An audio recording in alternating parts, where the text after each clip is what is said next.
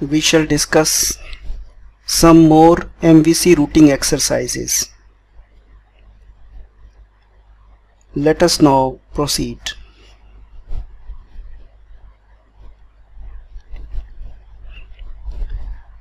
This is our register routes function.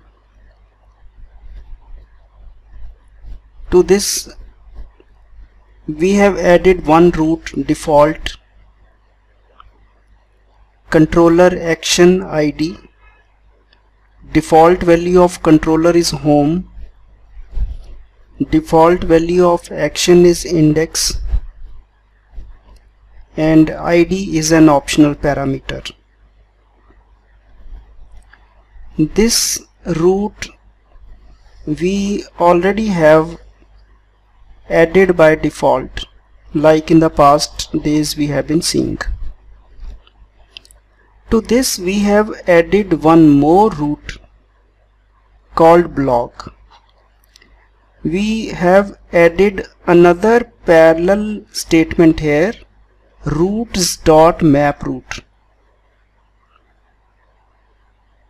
So to routes collection we added one route called default, then another has been added parallel to it here.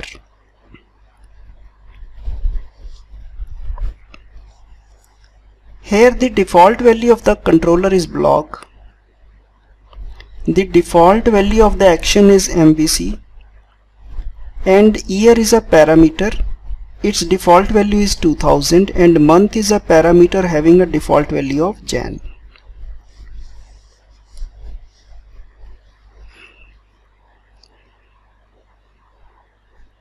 So controller action year month, block by MVC by 2000 by Jan. So we have added one more route to this. When a user types something in the address bar, first of all MVC tries to match it to this. If it succeeds, then it doesn't go any further. Then it executes the action and returns the result to the caller. If this one is unable to match, then it goes to this one.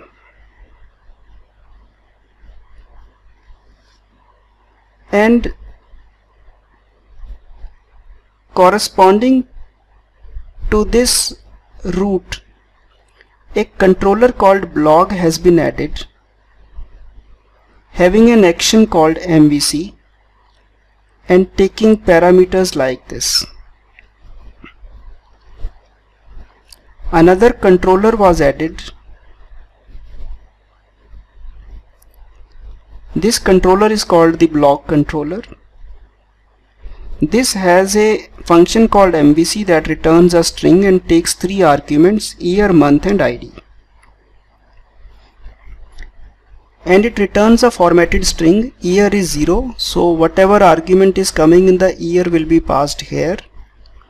What is coming in the month will be passed here, and what is coming in the ID will be passed here. So this means your problem has two routes and two controllers. One is the home controller, the second is the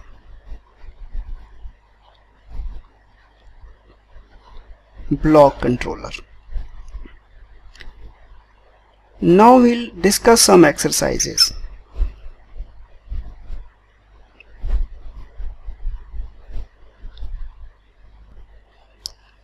The question is, if the user types blog MVC 2009 in the address bar, then what will happen? Okay, the call comes here. The first is controller.